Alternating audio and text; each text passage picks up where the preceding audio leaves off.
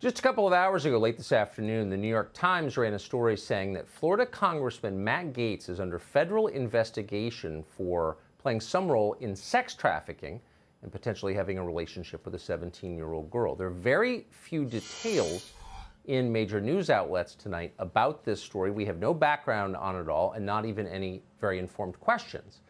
Instead, we've invited Congressman Gaetz on the show to respond to these stories and give us his view of them. Congressman, thanks so much for coming on. I appreciate it. So this is obviously a serious allegation. Tell us what the truth is from your perspective.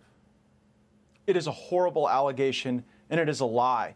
The New York Times is running a story that I have traveled with a 17-year-old woman, and that is verifiably false. People can look at my travel records and see that that is not the case. What is happening is an extortion of me and my family involving a former Department of Justice official.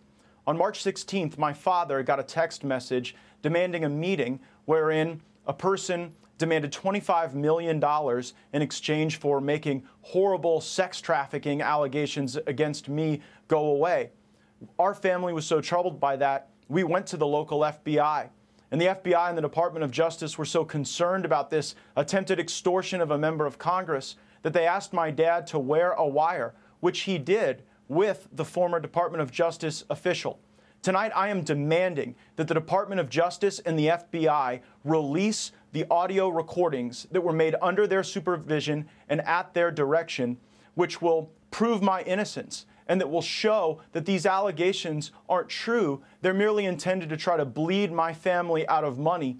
And this former Department of Justice official tomorrow was supposed to be contacted by my father so that specific instructions could be given regarding the wiring of $4.5 million as a down payment on this bribe. I don't think it's a coincidence that tonight, somehow, the New York Times is leaking this information, smearing me, and ruining the investigation that would likely result in one of the former colleagues of the current DOJ being brought to justice for trying to extort me and my family. So a couple of obvious questions that come to mind, and again, just to restate, this just happened, don't have any other information beyond what we've already said and you have said.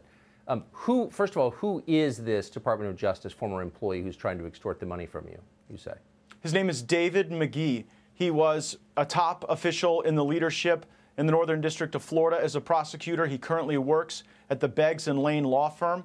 As a matter of fact, one of the recordings that was made at the FBI and Department of Justice request occurred at that law firm, and the money that was supposed to be paid today that would have shown even more evidence of David McGee's work in this extortion scheme, that was foiled by the New York Times story, and I believe that's why this horrible information and these terrible allegations have been used this evening.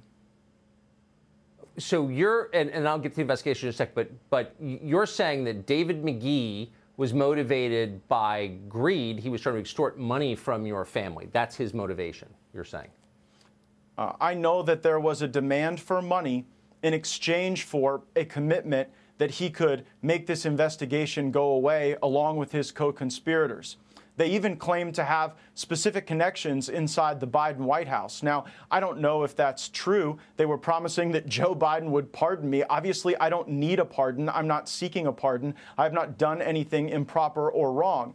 But what I am troubled by is the real motivation for all of this. You know, just tonight, Ted Lieu, a Democrat, is calling on me to be removed from the House Judiciary Committee.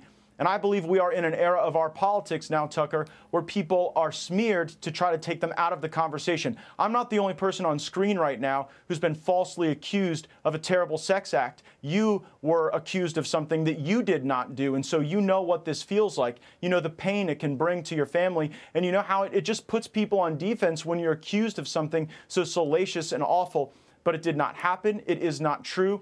And the fact that it is the basis of this attempt to extort my family tells a lot. And if the FBI and Department of Justice will release the tapes that they are in possession of, the American people will see what is really going on.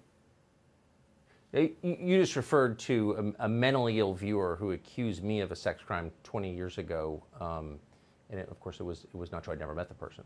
But I do agree with you that being accused falsely is one of the worst things that can happen. And you do see it a lot. Let's go back to the investigation. You say that it was that it was or is underway. There was an investigation. What is the basis of that investigation? What is the allegation? That's really not very clear from these news stories. Yeah, again, I only know what I've read in the New York Times. I can say that actually you and I went to dinner about 2 years ago. Your wife was there, and I brought a friend of mine. You'll remember her.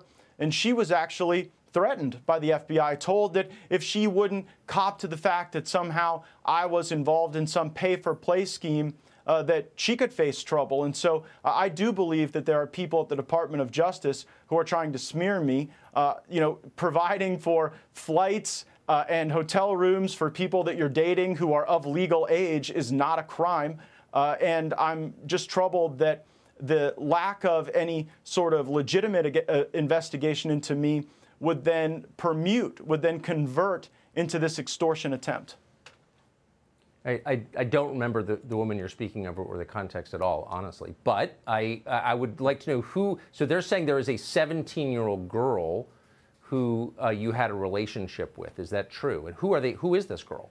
What are they talking about, the New York Times? The person doesn't exist. I have not had a relationship with a 17-year-old. That is totally false. The allegation, as I read it in the New York Times, is that I've traveled with some 17-year-old in some relationship. That is false, and records will bear that out to be false. How long has this investigation been going on? Do you know? I don't know. When were you first informed of it? Again, I really saw this as a deeply troubling challenge for my family on March 16th, when people were, talking about a minor and that there were pictures of me with child prostitutes. That's obviously false. There will be no such pictures because no such thing happened. But really on March 16th was when this got going from the extortion standpoint. So what happens next? I mean, you can see there is this investigation, I guess a criminal investigation. I'm not quite sure where the sex trafficking part comes in. I don't, again, for the fifth time, I don't really understand this story very well. But where does it go from here? I mean, you've made an allegation against someone by name on the air and accused him of trying to extort millions of dollars from your family. What happens tomorrow? Well, what was supposed to happen was the transfer of this money that would have implicated the former colleague of these current DOJ officials. But that's obviously not going to happen tomorrow because the New York Times story was leaked in order to quell that investigative effort. So here's what needs to happen next.